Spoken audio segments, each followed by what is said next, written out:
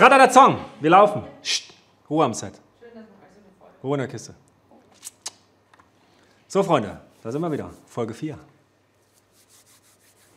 Und die wird geil.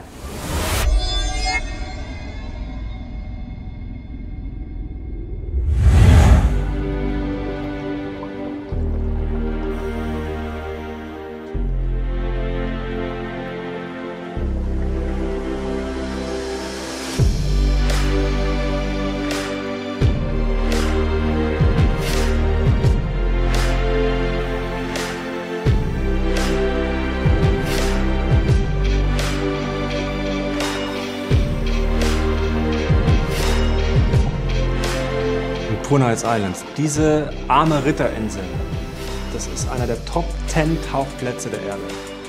Und ich habe dort insgesamt etwa 50 Tauchgänge gemacht und jeder einzelne Tauchgang war ultra geil. Und ihr wisst, ich sage das nicht leichtfertig, wenn es ums Tauchen geht.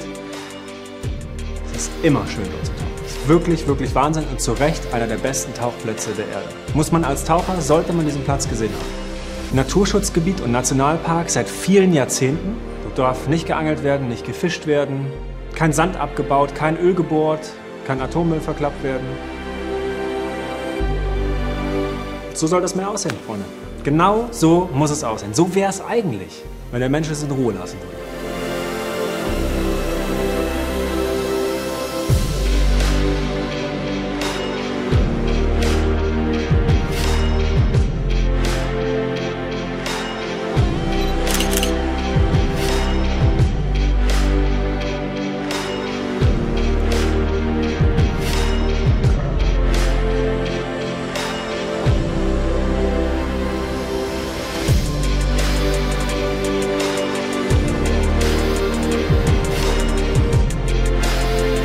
Das ist mein Lieblingstauchen. Kaltes Wasser, große Tiere, ordentlich Strömung, ein bisschen Kelp. Kein Wunder, dass die Orcas da abhängen. Die finden das auch geil.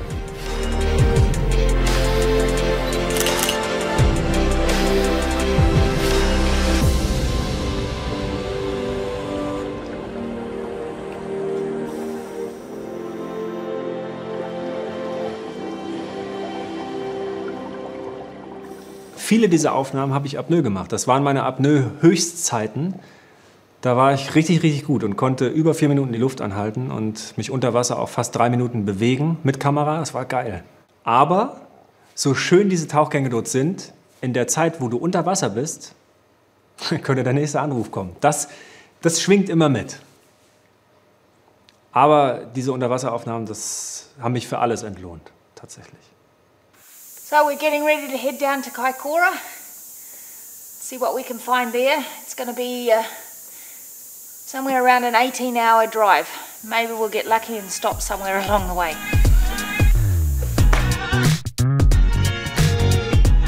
Wir haben uns entschieden, unser Basiscamp nach Süden zu verlegen, um dort nach Orcas Ausschau zu halten, um dort Wale zu dokumentieren, um dort Wale zu fotografieren. Neuseeland ist super unterschiedlich von der Landschaft her. Es gibt große Berge, es gibt Gebiete, die sehen aus wie die Alpen oder die Fjorde in Norwegen.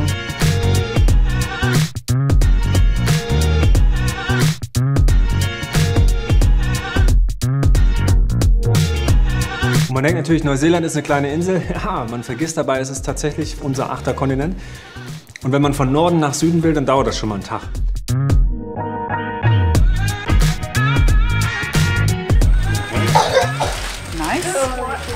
Leute kotzen hinter uns. Really noisy. Man kriegt immer mal wieder auf den Sack, wenn man in Neuseeland auf einer Fähre hockt oder sich auf dem Meer bewegt. Das Meer in Neuseeland hat viel Kraft, viel Energie. Die Antarktis ist nicht weit weg. Es gab jetzt immer wieder Orca-Sichtungen im Süden Neuseelands und im Norden eigentlich gar nichts. Deswegen macht es dann Sinn, das Basiscamp Richtung Süden zu verlegen. Und da ist nichts besser geeignet als Kaikoura. Im Prinzip die Whale-Watching-Hauptstadt Neuseelands. Wenn man Wale treffen will, dann da.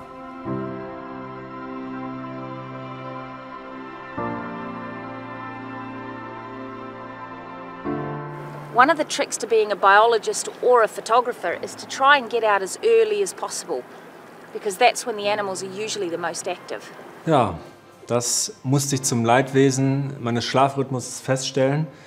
Wenn man Wildtierkameramann wird, dann muss man immer früh raus, also aufstehen, bevor alle anderen aufstehen. Und man geht immer ins Bett, wenn alle anderen schon schlafen.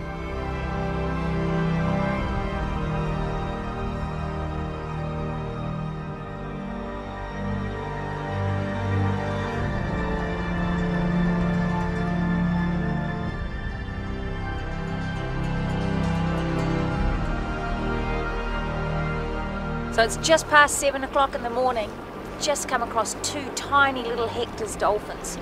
Hector's dolphins are actually the smallest of the marine dolphins, and they're endemic to New Zealand, which means they're only found here. Ganz witzige, kleine Meister, irgendwie sehr gewieft, gewitzt, aber auch interessiert, aber leider auch sehr selten. Und die gibt es wirklich nur dort. Nur an diesem Teil Neuseelands, nur da, in einem ganz kleinen Gebiet. Und das macht sie auch sehr angreifbar. Eine Ölkatastrophe, irgendetwas, was in diesem kleinen Teil eines Ökosystems nicht mehr funktioniert, und diese Hector-Delfine sind weg.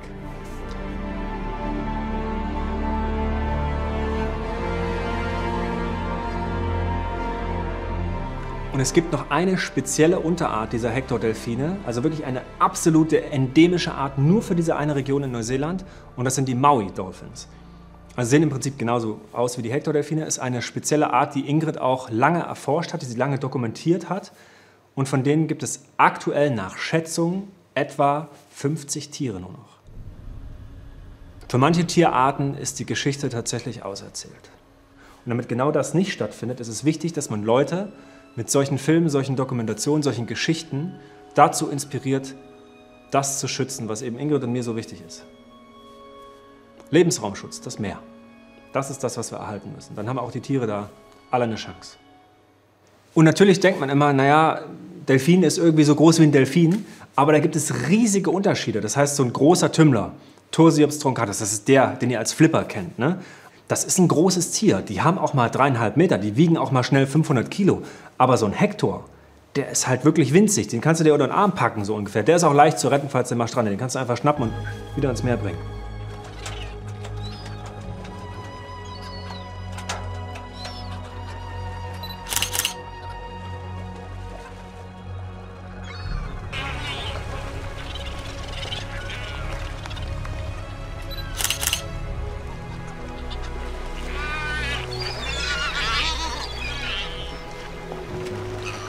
At the moment there's a whole lot of albatross here because the fishermen are cleaning their fish. You can get at least 6 different species of albatross here in the Kaikoura region. At the moment I can see 3 different ones. They know your boat, huh?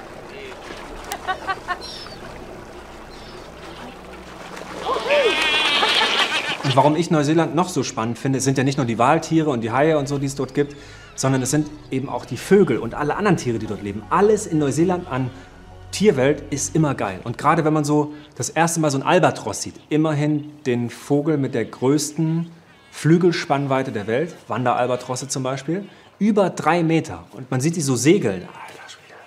Unfassbar. Oder man sieht den nur an so einem Fischerboot sitzen, während er versucht, so ein paar Fischreste abzugreifen. Das sind riesige Vögel. Also da ist ein Schwanenwitz dagegen. Und auch der hat wieder so einen Schnabel, dass er nicht nur den Finger, sondern auch die ganze Hand wegnehmen kann. Earthquake-Box. Wir hatten heute ein Erdbeben, sogar 2. Wir haben es gar nicht mitgekriegt, aber leider wurde unsere Essensbox komplett zerstört. Diese Möhren sind in Mitleidenschaft. Da ist übrigens ein Humpback Whale. See how it came in a V to start with? Yeah. Die kommen immer so schön nah ran. Das ist eben das Tolle, wenn die Tiere in Ruhe gelassen werden. Die kommen dann wirklich nah ran.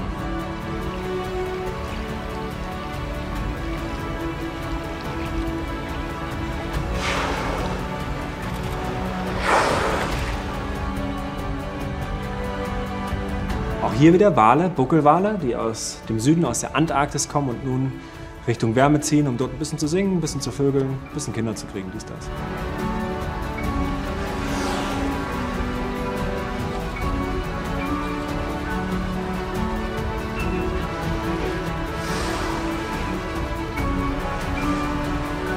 Es gibt in Kaikoura nicht nur die Buckelwale, die dort saisonal sind, das heißt vorbeiziehen, sondern einen ganz besonderen Wal, und zwar das größte Raubtier der Erde. Pottwale. Click, click, click, click, click, click. You can hear the sperm whale clicking.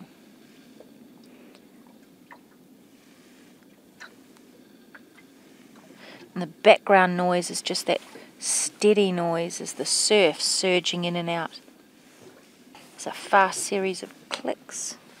Wenn man ein Hydrophon, also ein Unterwassermikrofon, vom Boot ins Wasser hält, hört man die Pottwale, die einen Klickton aussenden, also so ein.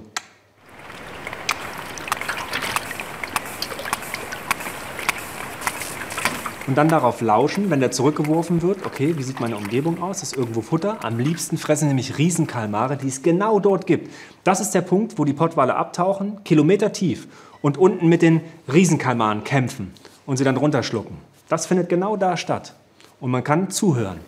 That whale that's really close, he's on his way up for sure, because he stopped clicking. Und manchmal sind die Pottwale auch so gewieft, dass sie einem anderen Pottwal folgen und nur hören, was der für Klicklaute aussendet und sich dann den Kalmar einfach greifen. Manche sind so richtige Parasiten, Parasitenpottwale. Das ist der Fachbegriff dafür.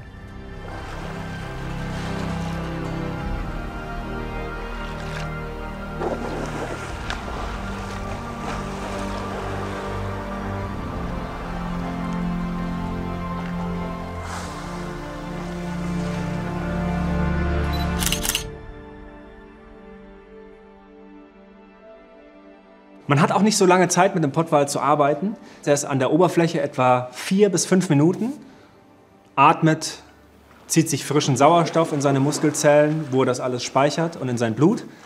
Und dann taucht er ab, sieht immer schön diese Fluke, geht runter und ist dann 45, 60, manchmal 70 Minuten weg. Wow, so that was a big adult male sperm whale. He's come up from really, really deep because he's been feeding down there, looking for squid and sharks and things like that. And then when you see him lift up that tail and he starts to go down, he's using his body weight to help him sink. Impressive. Und dann denkt man ja als Mensch, naja, wenn der da runter geht, danach der und nimmt ganz viel Luft mit, das würde nicht gut funktionieren, weil wir ganz viel Stickstoff in der Luft haben und das würde sich in seinem Blut lösen, er würde die Taucherkrankheit bekommen. Das heißt, der Pottwal atmet komplett aus. Der nimmt gar keine Luft in seinen Lungen mit. Der speichert den ganzen Sauerstoff in seinem Blut, in seinen Muskelzellen, im Myoglobin und kann damit, er ist einer der Rekordhalter im Tierreich, was das Luftanhalten betrifft, bis über 2 Stunden die Luft anhalten, bis über 3 Kilometer tief tauchen. Frisst Riesenkalmare, 15 Meter Länge. Der Pottwal selber wird ja über 20 Meter lang, die großen Männchen über 50 Tonnen schwer. Ein absolutes Tier der Rekorde und er hat das größte Gehirn von allen Tieren im ganzen Tierreich. Das größte Gehirn auf der Erde, 10 Kilo schwer. Unseres im Vergleich, naja, beim einen mehr, beim anderen weniger, und bei 1 Kilo, so in etwa. At the moment I'm just plotting in the GPS mark for where the sperm whale went down. Typically the sperm whales are diving in this area between 40 to 45 minutes on average. And when they come up to the surface, they're here for about 10 to 15 minutes on the surface. And we're not really sure what's driving that time difference, but we think it's something to do with body size and also how energetic the whale has had to be when it's underwater. So was it just coasting around looking or was it actively hunting? Es war ja noch keiner da unten. Sich vorzustellen, dieser Pottwal taucht nun da runter in absolute Dunkelheit, 4 Grad Wassertemperatur und sendet Töne aus, hört die ganze Zeit, weiß dann, da ist so ein Riesenkalmar, der hier irgendwo rumschwebt und unten selber Kalmare fängt und Fische. Und der Pottwal sendet dann einen der lautesten Töne im Tierreich aus. Über 200 Dezibel Infraschall. Betäubt den Kalmar damit mit diesem Infraschall. Der Kalmar macht dann gar nichts mehr und der Pottwal kommt einfach nur und schlürft ihn runter. Manchmal wehrt sich der Kalmar und hakt noch mal einmal so mit seinem Arm ins Pottwalfleisch und dann haben die manchmal so Saugnapfabdrücke auf dem Rücken. Und das ist eigentlich der einzige Beweis, dass da unten vielleicht so eine Art Kämpfe stattfinden. Die Arbeit mit Pottwalen ist auch nicht ganz ungefährlich. Man kennt vielleicht die Geschichte von Moby Dick. Ne? Früher hat man Pottwale gejagt mit Lanzen und hat sie abgestochen für ihr Öl, hat damit Laternen befeuert und so weiter und Industriemaschinen geölt. Damals haben Pottwale tatsächlich Schiffe angegriffen und auch versenkt. Es gibt große Pottwale, die können 30 cm dicke Eichenbalken durchstoßen. Heute greifen Pottwale Menschen nicht mehr an, weil wir sie nicht mehr bejagen. Ob sie das vergessen haben, Pottwale werden ja auch über 100 Jahre alt, wer weiß das schon. Aber nichtsdestotrotz sind es große Raubtiere und gerade wenn Menschen miteinander kämpfen und große Bullen rammen sich auch gegenseitig mit ihren riesigen Köpfen, beißen sich gegenseitig, haben auch bis zu 20 cm große Zähne wie zwei Fäuste übereinander. Und wenn die miteinander kommunizieren und Infraschall aussenden, gab es schon einen Vorfall, wo eine Schnorchlerin dazwischen gekommen ist. Zwei Menschen haben nur miteinander kommuniziert, hatte mit der Schnorchlerin nichts zu tun, die hat es nur nicht beachtet. Und es gab schwere Milz- und Leberschäden und Risse der inneren Organe, alleine nur durch den Infraschall, die die beiden Menschen ausgesendet haben. Also im Prinzip wie eine militärische Schallkanone unter Wasser, wo ja Schall über sehr große Distanzen auch noch reisen kann. Also von kommunizierenden Pottwalmenschen bitte Abstand halten und niemals, kleiner Tipp vom Profi, vor den Wal schwimmen. Immer eine schlechte Idee.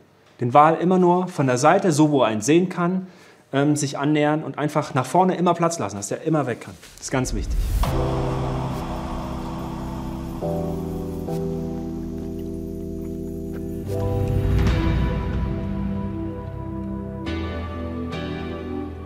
Can you reach it? Oh, well done. Excellent. Okay. What does it say on the side? Property of United Fisheries. Unauthorized users prohibited. Oh well, we'll use it seeing they've dumped it in the ocean. Und wie überall, ihr kennt das schon aus all meinen Videos. Immer wenn ich auf dem Meer bin, finden wir Plastik. Es vergeht kein Tag, wo ich nicht mit Plastik nach Hause komme, wenn ich auf dem Meer war. Immer. Wow. How fantastic is that? Oh, look, here's even the beak. Look at that. Oh, it's all slimy. Und man findet natürlich in einem Areal, wo sich Pottwale auf Jagd begeben, immer mal wieder also Überreste von Squids, also von Tintenfischen oder von Oktopussen. Und man sieht dann auch sehr, sehr schön diesen kleinen Schnabel. Ab und zu findet man mal sowas. Ich habe tatsächlich schon auf den Azoren den Arm eines Riesenkalmars gefunden. Ganz besonderer Moment. Das ist immer, deswegen liebe ich draußen auf dem Meer sein, weil man weiß nie, was einer da erwartet. So the squid has 10 legs compared to the 8 that an octopus has.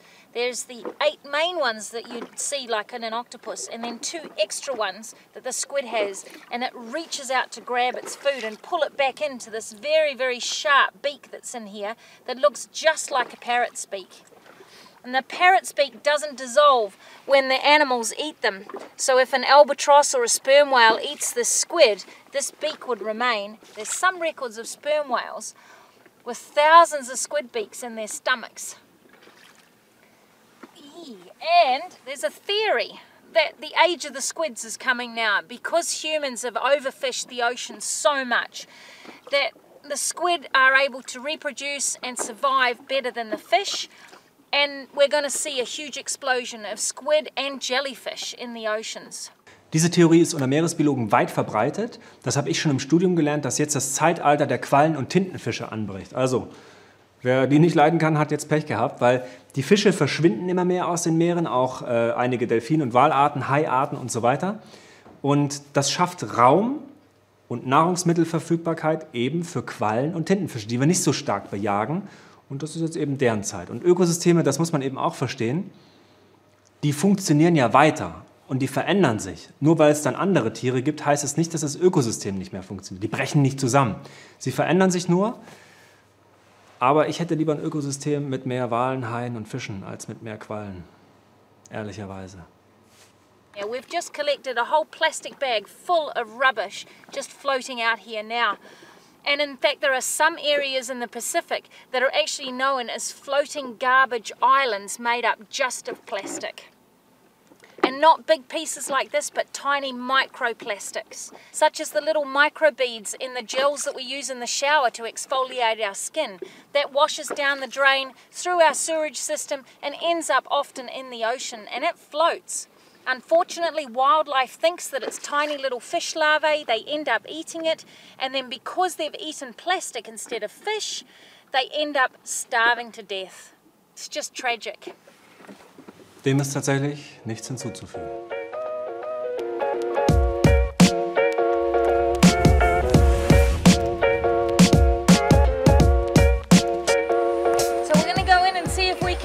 some New Zealand fur seal pups in the freshwater stream here and film them underwater. You guys ready? Let's go. Zu der Zeit, als ich dort war, gab es einen Wasserfall mit einem Pool, also ausgewaschen, und dann einen Fluss, der runterging ins Meer.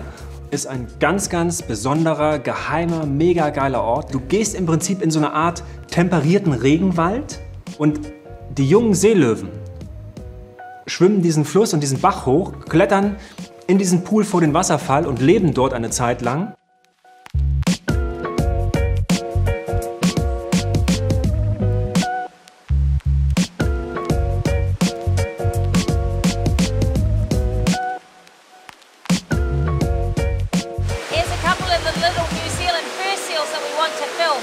I'll get the camera housing ready and see if we can get some underwater footage of them.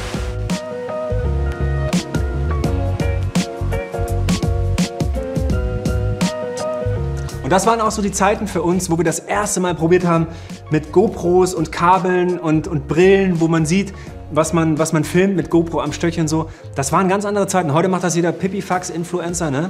Und das war damals moderne, neue Technik, wo wir das zum ersten Mal ausprobiert haben und irgendwie noch selbst Sachen zusammengelötet haben und ach Mann. These little New Zealand fur seals are so curious. They keep biting the housing. Schöner O-Ton, man versteht kaum ein Wort, weil es halt ein ultra lauten Wasserfall ist. Habe ich auch dazu gelernt, dass man da heute vielleicht andere Umgebungen nehmen sollte für O-Töne. Na gut, damals.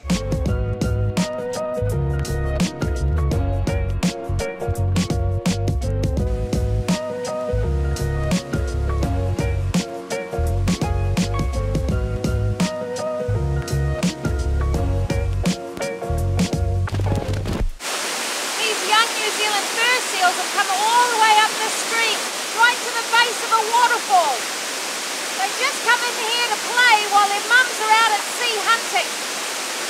They're incredibly curious. She can be out at sea for 5 to 8 days looking for food and come back to feed these guys. Ich bin ganz froh, dass ich diese Aufnahmen habe, weil das ist schon ein besonderer Ort. Diese ganzen kleinen Babyrobben da im Dschungel zu sehen, den es aber jetzt nicht mehr gibt durch einen Vulkanausbruch und Erdbeben, ist dieser Ort komplett zerstört und existiert nicht mehr.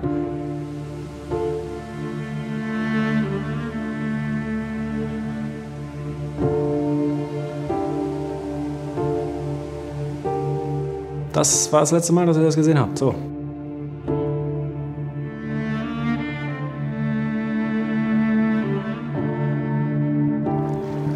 We just had a call on the radio that there's some dusky dolphins somewhere in this area. There's someone up on the hill with binoculars looking for us. They're going to give us a call on the radio if they see them again. Ingrid ist natürlich in ganz Neuseeland perfekt vernetzt und kennt alle möglichen Leute. Und manchmal sitzt eben einer auf der Terrasse mit einem Fernglas und schaut und sagt, ey, da waren Dusky Dolphins. Und Duskies liebe ich persönlich wirklich sehr. Weil Dusky Dolphins, das bedeutet Action.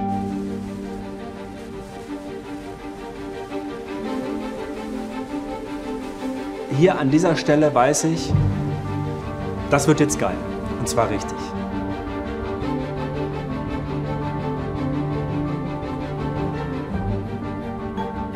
Just had about 300 dusky dolphins come stampeding past us. They're all just chasing fish at the moment. Very nice. Der Anfang waren 300 Schwarzdelfine, also ein Superpod nennt man das dann, wo sich mehrere Delfinengruppen zusammenschließen zu einem Superpod und Fische jagen. Und am Ende waren es über 1000 Tiere. Und ihr könnt euch eine Faustregel merken, wenn ihr jetzt, ich sag mal, 5 Delfine an der Oberfläche seht, sind es insgesamt etwa 15. Also man sieht immer nur rund ein Drittel. Und 300 Delfine an der Oberfläche ist schon ziemlich beeindruckend.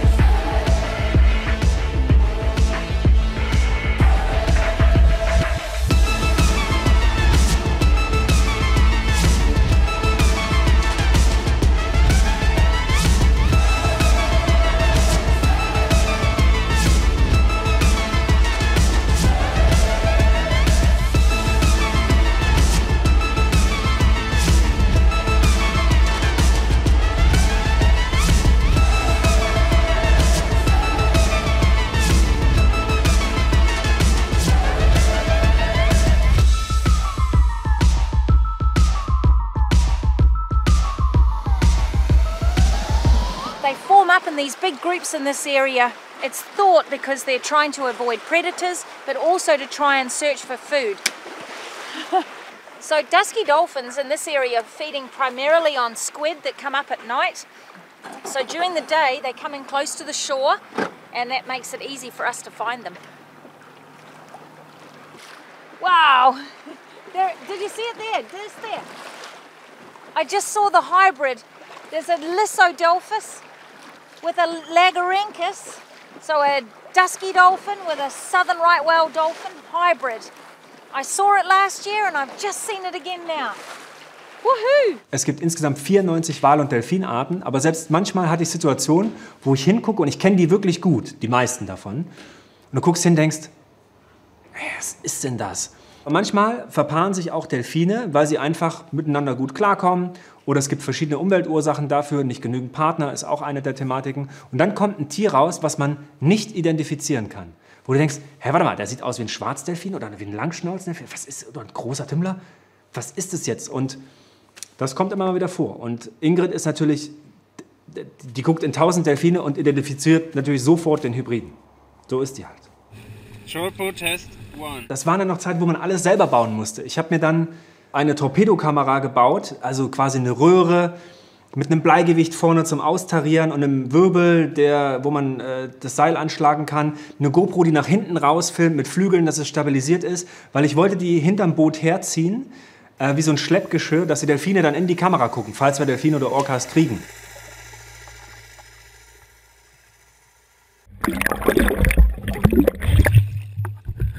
Camera still there and running. Good or not, we don't know. Ewige Tests gemacht und so weiter, aber hat am Ende tatsächlich gut funktioniert. Für damalige Verhältnisse. Heute kannst du sowas einfach im Online-Shop bestellen. Die Trollpro hinterherziehen und Delfine das erste Mal filmen. Wir waren mit die Ersten, die das gemacht haben. Delfine hinterm Boot, wie sie in die Kamera gucken. Das gab es damals noch nicht. Das gab es einfach nicht.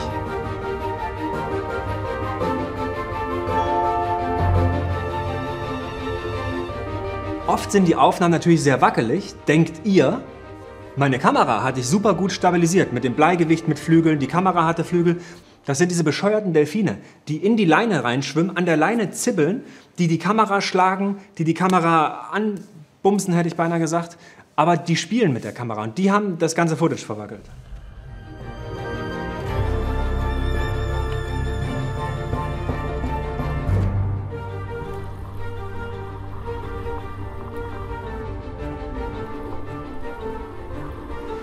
Und das Geile ist bei Schwarzdelfinen, das sind, ich sag mal, die sprungfreudigsten. Ständig fliegt einer. Irgendwo neben dem Boot, man hat immer Angst, gleich landet mal einer im Boot.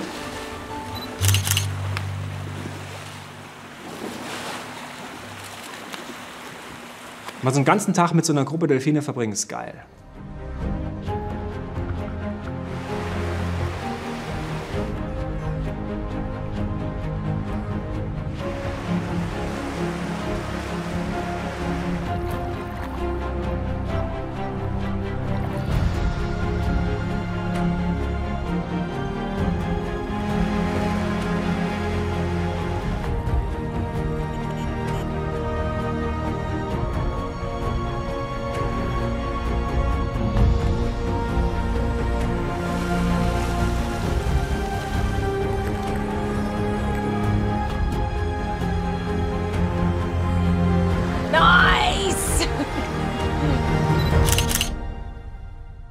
Wir sind eine ganz schön lange Zeit in Kaikoura, aber es gab, wie es immer so ist im Leben, wenn man nach Wildlife sucht, dann findet man es manchmal nicht. Es gab keine Orcas. Und dann muss man irgendwann die Entscheidung treffen, ja, es ist geil hier, es gibt Delfine, es gibt Pottwale, es gibt alles Mögliche, aber wir wollen Orcas. Und deswegen sind wir wieder zurück in den Norden.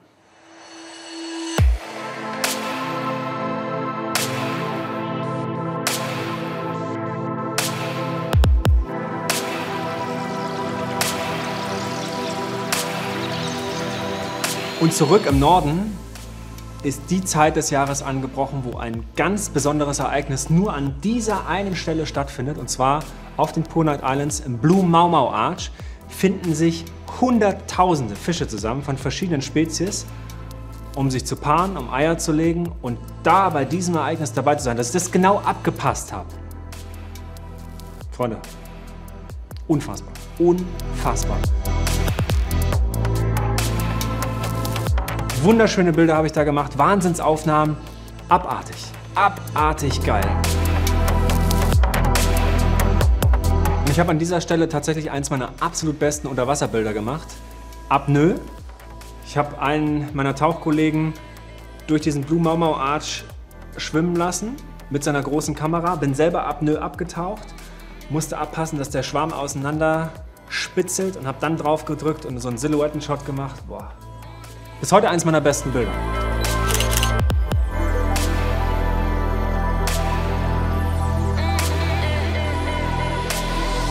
Ganz besonderer Moment, sowas mal zu erleben. Boah.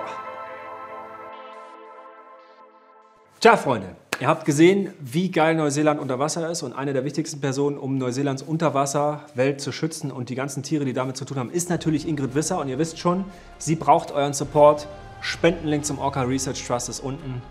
Haut ein bisschen was rein, supportet die Ingrid.